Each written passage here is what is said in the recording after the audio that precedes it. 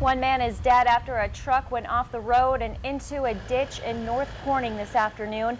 58-year-old Michael Duell of Addison died in that accident. Hello, everyone. I'm Renata Steele. I'm Scott Cook. Thanks for choosing Twin Tiers tonight in high definition. Now, state police tell us the truck was headed south on State Route 414 just before entering the city of Corning. The truck slid into a ditch and rolled over, crushing the cab. Traffic was detoured for a couple of hours, and southbound trucks on 414 had to wait while the accident was cleared due to the narrowness of that road. Police are still investigating what caused the truck to go off the road. It was carrying soybean oil used to make wood pellets for stoves. The DEC was on the scene to help with cleanup, but we're told no fuel or other hazardous materials spilled.